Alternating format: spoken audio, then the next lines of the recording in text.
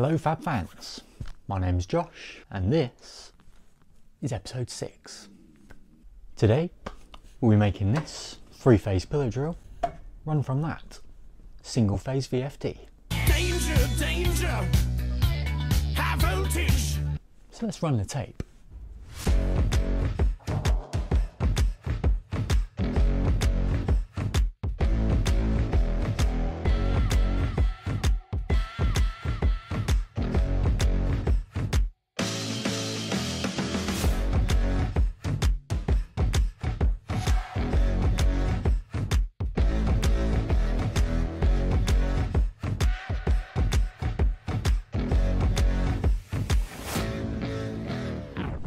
On today's episode, we'll be looking into an issue that pretty much every small workshop owner has faced at some point, which is adding 3-phase machines into a shop that only has single-phase supply.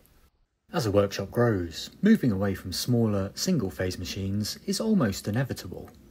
With this issue in mind, what options do we have for adding these larger, higher voltage pieces of equipment? Our first solve would be to simply add a 3-phase supply to the workshop. But as easy as this sounds, it would be an extremely costly and disruptive option for the workshop and people around it. Our second option would be to simply swap out the 3-phase motor for a single-phase one. And this was my original plan for this machine, but then I got that. And that is the disc sander, which also requires a 3-phase supply. With adding a dedicated 3-phase supply to the workshop not really being viable, and trying to avoid multiple motor changes on these machines, we come to our third option, which is that. And that is a VFD, or variable frequency drive. This magical little box takes our single 240 volt input and gives us a 3-phase 220 volt output.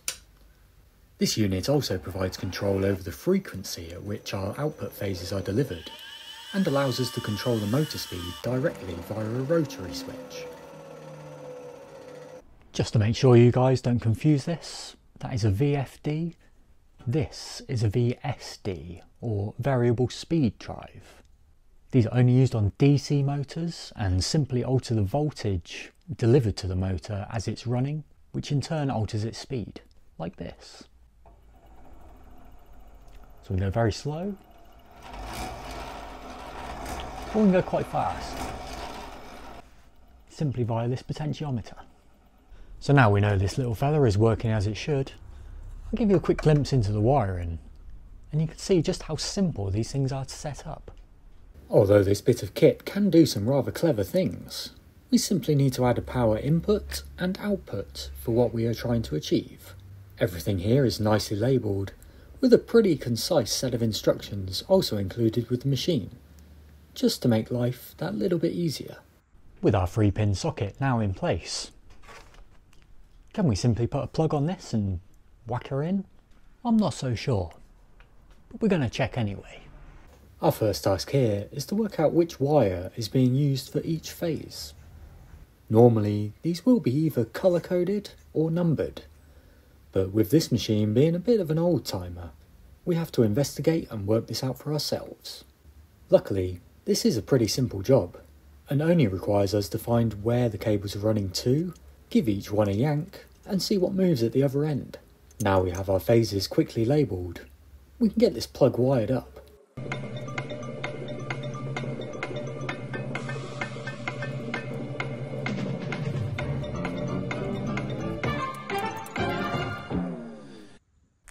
Now that our plug's on, we're going to give it a quick plug in and see what happens. The VFD up to capacity.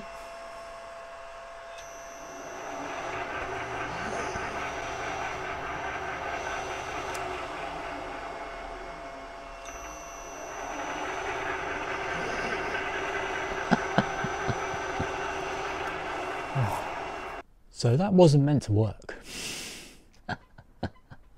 Generally with VFDs, they're not a fan of the original switchgear. You have to bypass it or remove it completely and wire straight into the motor, then use all the settings and buttons on the VFD itself, for your start, stop, your control, forward, reverse, anything else that the machine normally does directly via a switch. I went through this with the disc sander and it caused me quite a bit of grief, but I got there in the end. To see that I can just plug this in and she's away, it's...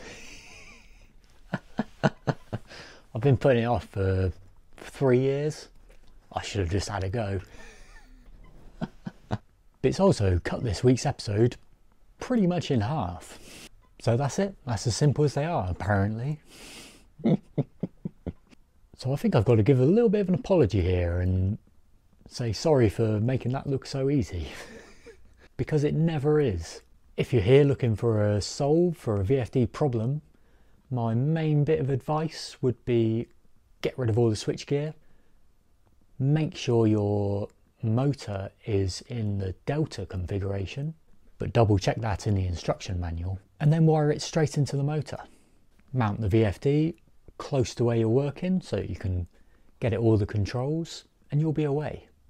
They are a very good bit of kit. I think that one was only around the £90 mark. Not really a huge investment at all for what it achieves. But yeah, that's it for this week. So I'm not going to do a this and that this week. I'm going to instead run through with the pin press for next week. I had a couple of ideas that have sprung to mind since then, so that's all drawn up. That's going to be laser cut. And then at the end of that, I'll give you a this and that, which I think some of you are going to quite enjoy, and it's going to be quite a hard choice. So that's it for today.